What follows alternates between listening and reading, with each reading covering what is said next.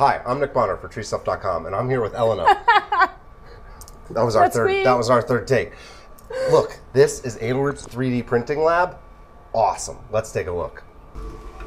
Elena, tell me what all these machines are doing. They are all 3D printers. We have 4 3D printers in here. One, these 2 oranges one, and the big microwave behind there. And mainly those machines are helping us to prototype pieces and find out about shapes and details before we get into toolings and in production. Of course, those are all polymers machines, so we can't prototype anything out of metal in this little room. But the idea is that anyway we can check together shapes, that the pieces are going along together, they're fitting, that they are good to be held in hand. And then we can go on with further metal prototypes and production. I have a filament deposit printer. Mm-hmm. What is that? That's what this is. Correct. So we're using plastic filament here. What are some of the other printers? This one looks different. Can you explain the orange one to me? Yes, those two are quite similar to each other. They are both resin printers, which means there is a bath of resin underneath, which is a liquid monomer, and then there is a strong light underneath. That's the easy way. A strong light. A strong light, it's a UV light or a very strong light beam. And basically,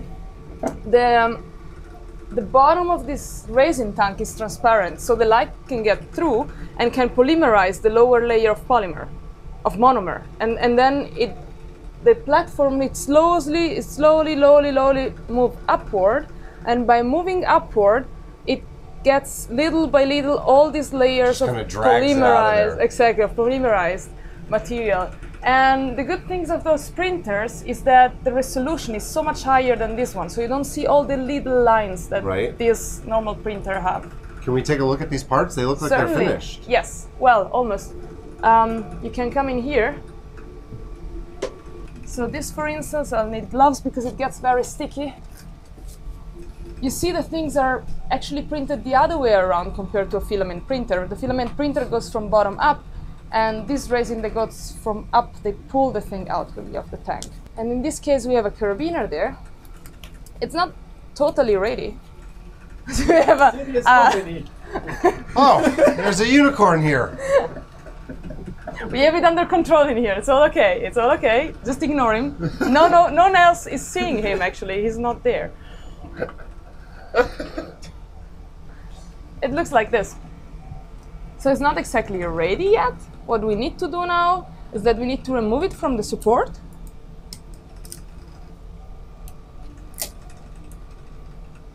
And then at this point it needs to be washed because it's still, you see, it's quite sticky. And after it's washed in alcoholic solution, actually, it gets into a further round of UV light all around, so everything that is not totally polymerized, it will get polymerized and hard. And you see the resolution of this stuff. You really don't see all the little lines that you would have on a filament printer. Before you had this 3D printing lab, how was this type of prototyping done? With a lot of patience in the workshop, basically. Were you making the models out of clay or wood or sending them off for CNC? They were different stages. So in the last years, before we could have a 3D printer in-house, there were already some companies that were offering 3D printing services. So we were sending the pieces out, but of course it was very expensive and it was time consuming. Right. So there were some years like this. So before this time, we were spending a lot of time in the workshop, basically. Means making prototype out of plastic and either drilling them or cutting them by hand, a lot of sandpaper, a lot of Dremel work. So it was just more time consuming. But it's still what we are doing nowadays for quite some metal pieces. I mean, we can still CNC cut metal pieces, but it takes time to make the 3D and send them for CNC cutting and then take them back. So sometimes we just, for the easy pieces, we do them by hand.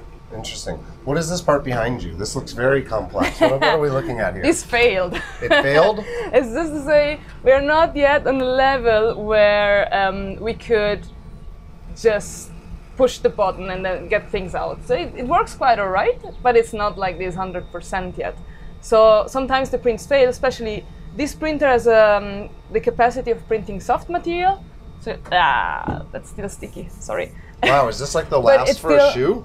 Yeah, it's kind of a piece of a shoe. So this is still soft, and it's something that the other printers can't do. But as well, printing soft material, it's a bit borderline. So is sometimes this a TPU material? No, they are not TPU because TPU are thermopolymers. Which require heat. Yeah, they are formed like you can heat them and melt them, and those are different. Those are stuff that have some chemical additive in order to react with UV light. So that's not the family of TPU. They can behave sometimes similarly. Interesting. But that's not TPU. I print with TPU at home. I can tell. TPU you can, you can print with these actually. But then again, the quality is quite. Yeah, it depends which shape you're making, right? Yeah, right. Yeah. Absolutely. Or if the shape goes like this or like this. Yeah. I can tell you're really passionate about this. How long have you worked here at EDELRID? Oh, 9 years by now. Yeah, and what are some of your favorite projects that you've worked on? Whew, the one I can tell. Let me think.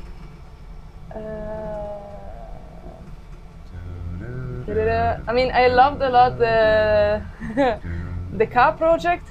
The car project? The pulley system. Yeah. You know the tape pulley system? Yep. This came out from the innovation department because the process was a bit, okay, we got the idea of making a pulley system out of webbing instead of out of ropes. And we were like, yeah, okay, does it make sense? Is it like... And so we started producing the first prototype and checking them out and testing. And then eventually it was like, yeah, actually it could be cool. It can become way more compact than the current pulleys. And then we figured out, well, we can even have a system so you can release it under load, which you can't do with the normal rope pulleys. So wait a second. Oh, you're saying the car, not the car. Yes, the car. Okay, so that I was thinking you were talking about, because I know that EDELRID makes the convertible roofs. Ah, no. And those are the convertibles, but those are made with cordage. I was like, right. And I was going to ask, is this where the car pulley system came from? The car is fabulous. I love how compact it is, and also when you're using mechanical advantage, you want to like give it some oomph, right? Yeah. And that hurts when you're putting like a small cordage. So like, I think the objectives of a project like that are kind of at odds with each other, right? Like make it super small, and then it hurts to pull on. Whereas with the car, it's nice and flat. You made that. Yes. Yeah, I mean, together it was not the only person working on it, but it was mainly my project. There's a lot of different products from different vendors in that class, and I think that the Ka is absolutely like the standout. It's simple, it works under load, and I also like the way when it collapses and it expands, the webbing doesn't twist up. Yeah. It lays much more flat, and you don't have to deal with the kind of, like when you set up a set of fours, where it eventually one of them has to twist around itself, which just kind of makes the whole thing want to go like this. Yes. Really, really nice project. Cool, thank you. Congratulations. What was the biggest, the most frustrating and disappointing project you've worked on in your time here? It was a project that was called EDEBlock, which was based on a kind of a cool concept idea. Actually, it's a project I inherit as a concept from the person before me, and I brought it forward and forward. And it was a very, in a way, cool piece because there were two pieces that were stuck together and were rotating into each other. So in a way it was really, really cool, but it was a production nightmare. So actually we went on for years trying to making work in production, and eventually we gave up because it was like, that's enough now, we need to stop. So was that a happy moment or a sad moment? Actually, when at the end we said, okay, gone, it was quite a happy moment. But bittersweet. You know, all the steps in between in which you get the pieces and you try to put them together, it's like, no, again, no. I can imagine how frustrating it must be to let something go, but also a relief. Yes. Anyways, thank you for sharing this wonderful lab with us. This is really cool technology, and I think tree climbers and climbers of all different types and structures are really lucky to have people that are so passionate and so knowledgeable here at EDELRID, and also the unicorns. Right, yeah. Of course. There was no unicorn, by the way. You were the only one seeing it.